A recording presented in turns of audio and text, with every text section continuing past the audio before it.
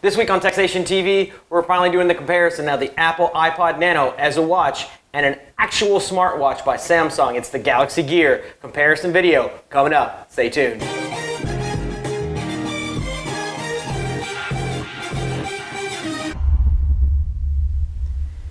Hi and welcome to txtNationTV. My name is Rusty G and we are here to compare the Apple iPod Nano and the Samsung Galaxy Gear smartwatch. This obviously is not a smartwatch. It simply is, well, just an iPod Nano. So let's talk about that first. So let's just put the Galaxy Gear off to the side, and you can see here this looks like a watch and acts like a watch, and don't mind the sweat and all crap underneath the leather band here, but as you can see, it's just a leather band and it's just a iPod Nano that is simply clipped in to make it look like a watch. And as you see there, you can change the faces of the watch as you so choose based upon whatever Apple has built in. There are other hacks out there to get different faces and things like that. So just be mindful that this is literally an iPod Nano 6th generation. This is nothing like the smartwatch that you would come to expect with Bluetooth and everything like that. There you can see a pretty neat face watch. And then the one that's just standard kind of has everything that you need minus weather. It has the day, date, time, and the year, and you can go through and you can do your stopwatch, you can go through and do your timer, and then just go back to the regular watch as needed. But if you want to carry around up to 8 gigs of music, because this 6th gen that I have was traded in for a iPod Nano that was the 1st generation, and I'll have to get back and forth here between the focus.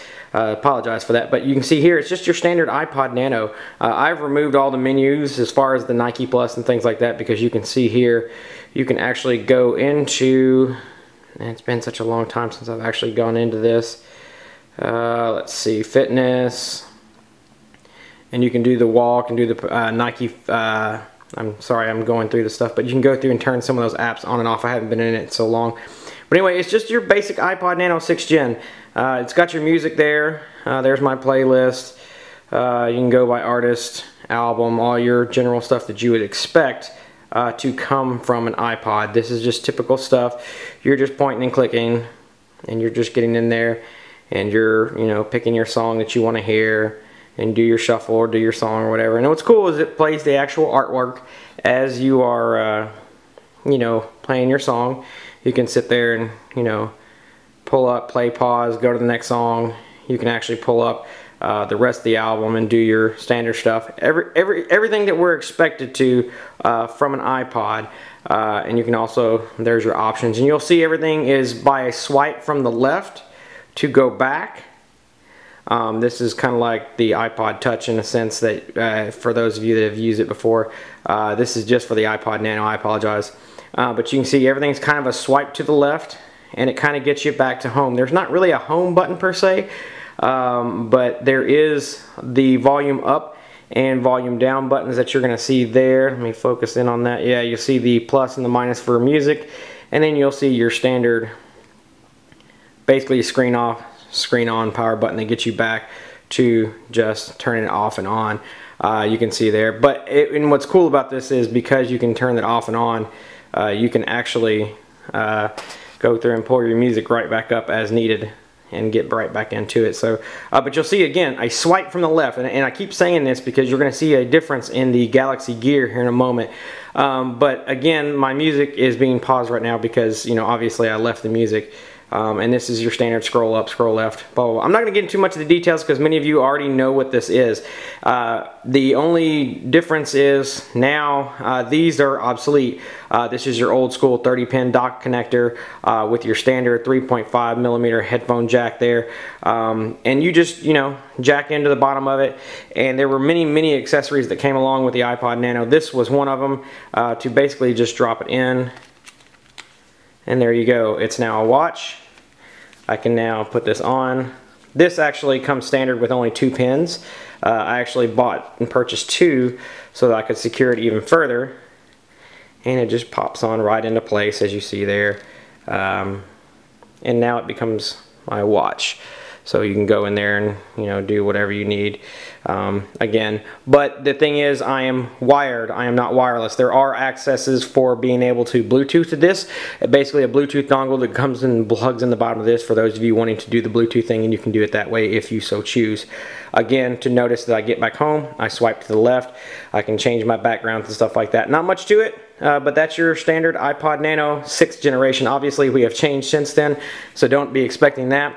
But I also have here what actually just made me recently change. For those of you that don't know, this is a Samsung Galaxy Gear. This is the first generation. This is the one that was announced a year ago. Unchangeable band. Everything's kind of built in, mainly because of this wall wart, I like to call it. It's built into the wall of the watch, and also a wart because it kind of sticks out. But it's a camera that's built into it. And then on the back, you have the clasp that actually is the microphone and speaker that allows you to take calls, and then your standard, well, I wouldn't say standard, but it does have a plug-in charger that sits in right here and actually charges to the back of the plate. Non-removable battery, just like the iPod Nano, and it just sits right on your watch. And this is actually a customized faceplate that I've done for Ingress, just for me, just because I enjoyed Ingress.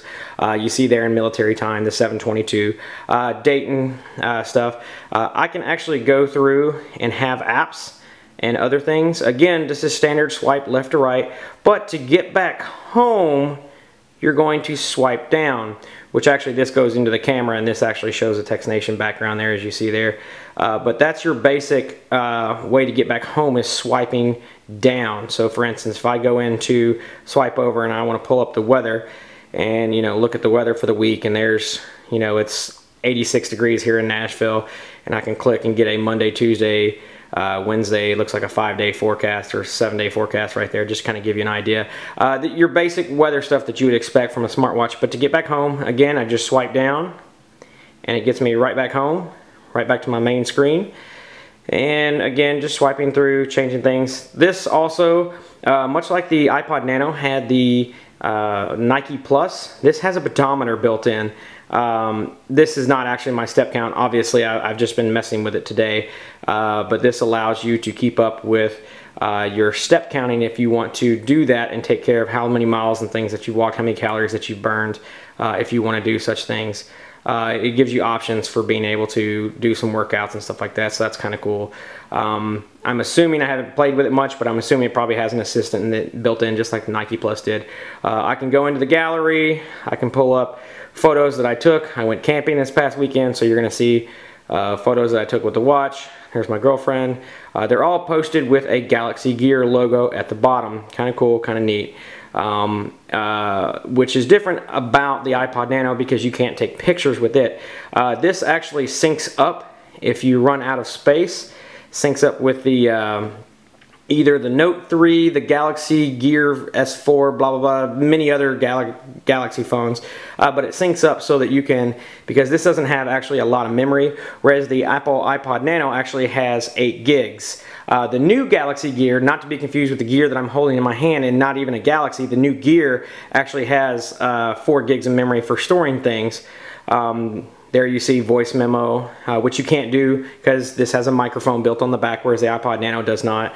You have your contacts, which you can go through, and this basically pulls it from your phone, as you see. Some of the radio stations I listen to here locally, but it just pulls up your contacts, and matter of fact, let's see, you know, pulls out being able, and you can go with it, and it starts calling. You know, obviously I'm not going to make that phone call, so we're just going to end that there. But you would typically see that would come out of the clasp right there, so kind of cool. But we're going to swipe back to home, see the other things that we have. We have call logs for being able to see what your phone call was. Obviously, I've had a text and a few phone calls. Notifications to allow me to see. There's Twitter, there's Hangouts, there's current caller ID. You can see some of your notifications. And if you have some specific built-in apps, there's email if you want to set that up just as well. The cell phone dialer if you actually want to make a phone call of some sort. You can do it from your watch, so you don't have to. And the one thing that I like better on the Apple iPod Nano, and you'll see here, is this media controller. Take a look.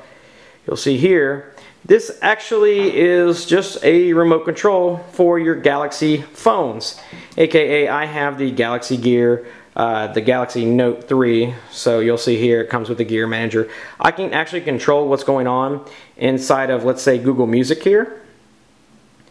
So you can see there I was playing Offspring, you know, and it basically just controls that. And let me see if I can do this all at once here, so you can see this.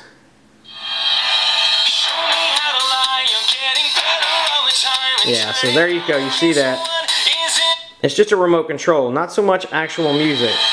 So for instance, on the Apple iPod Nano, you can actually have music because on it, there was actually 8 gigs of storage if I'm not mistaken. But because it's like an iPod in the sense that, let's see, capacity 7.3, so an 8 gig thing. This actually has just enough storage to run the apps and things like that. It doesn't allow you much storage, but allows you to control your music. Doesn't actually let you have music, but that kind of sucks. That's the part where I'm like, I like this better because I have actual music stored on it, whereas with this, I'm still remote controlling my phone. Speaking of remote control, this is kind of cool though. If you start to lose your phone, guess what you can do? And it tells you, you can see that there, your Gear is searching for this device. And you can stop it there. Or I should be able to stop it there. Okay, there we go. And what's even cooler is you can actually go into the Galaxy Gear itself, and you can actually, let's see, find my Gear. So if you want to, so let's say you want to actually find your device, there's your actual Gear going right there. It's letting you know there it is, so you can stop that. And basically it's vice versa, so if you have one but not the other, you can find it. So that's awesome and amazing and everything like that. So that's kind of cool. You can't do that with an iPod Nano, so that's kind of cool. So anyway, moving on, media controller, pedometer like I told you, as voice for doing some simple basic commands, standard stopwatch like the iPod Nano had, and your standard settings, and I'm going to try to get this in focus here. There we go. Your settings for being able to go through, hit my pedometer there. Try to get this back. Go into your settings for changing your volume, display, your battery, turn off the Bluetooth if you don't want a Bluetooth to it and you just want to have just a standalone watch. Motion, which allows you to do motion stuff like wake up gesture. I hate that because it turns the screen on every time you lift your wrist, and I lift my wrist a lot apparently during the day, so it drains the battery fairly quick. I wouldn't do that if I were you. You also have the ability for privacy lock, which I haven't done because it's a watch, and it's going to be on my wrist, and I don't think anybody's going to be really looking at my wrist. But anyway, there's everything. Your scheduling app, your timer, voice memo, again, weather if you need it. What's cool though is you can actually install apps like MyFitnessPal and be able to actually run, and I'm having to do this through the camera here. You can actually run apps that are built specifically for the Galaxy Gear. This one in particular will work with the MyFitnessPal app on your phone, and I don't think, because I don't think I have it installed on my phone, we'll just go back home. Yeah, there we go. It just works with the app, so you can do things like that. So pretty cool, basic, just a little bit more to it. Being able to control some things, get some quick weather, get notifications if needed, you know, to get so that you don't have to have your phone out. You can have your phone, you can see new interactions there, and you can see Hangouts and stuff like that. So not too much more than the iPod Nano, but it is a quote-unquote smartwatch. What's cool though is if you take a look at the Gear manager here, let's do this. And this is where it becomes a little bit more fun because you can actually see what's going on. There's where Samsung apps, you can do some stuff to actually set up some of the apps, and also being able to double press the power key. The power key is on the side, whereas the iPod Nano actually has their power button on the top. So that's a little bit different, but you can double press the power key and get right to whatever you want. You can set that up in some of your standard apps, so it's kind of cool.